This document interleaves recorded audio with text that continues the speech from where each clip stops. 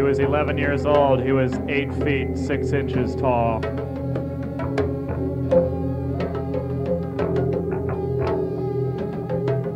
He could destroy anything.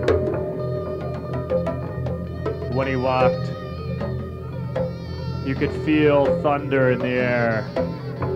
When he belched, windows broke. When he smiled,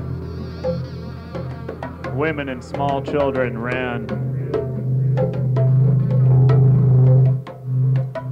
When he laughed, birds flew south.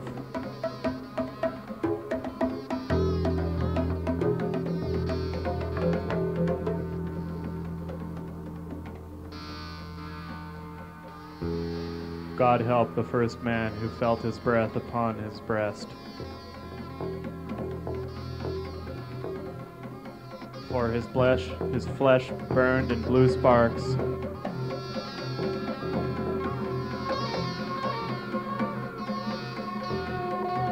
He sizzled on the sidewalk. And then our boy Garth stepped on him, making a sputtery mess on the sidewalk. Started thinking about the sand again.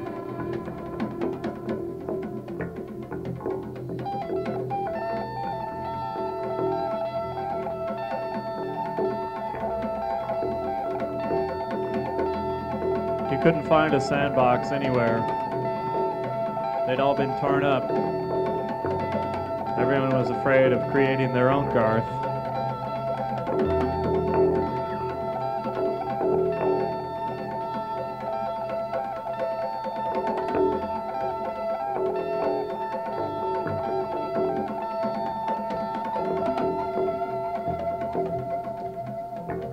Garth spent the rest of his life striding around town, shaking the earth, breaking the windows, laughing, smiling.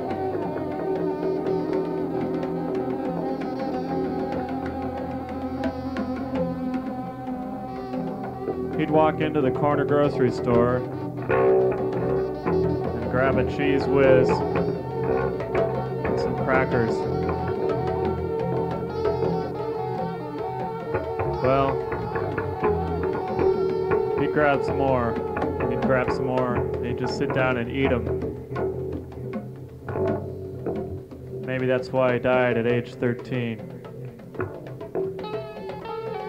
When he'd reached the enormous size of 14 feet, 11 inches tall,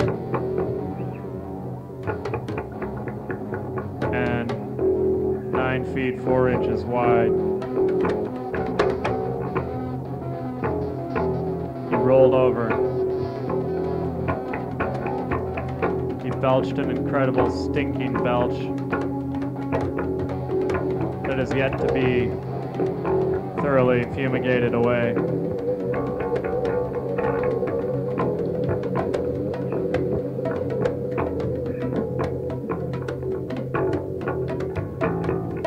Local fire department gathered up all the dynamite they could find and blew a big hole in the ground to bury him in.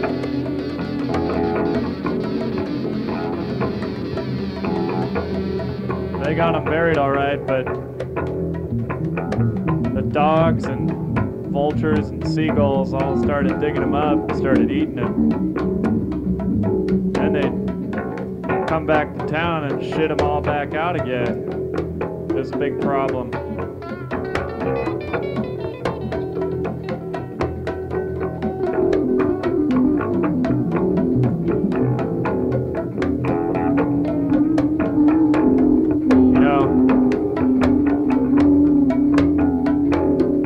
Difference between a seagull and a stockbroker is a seagull can still make a deposit on a BMW.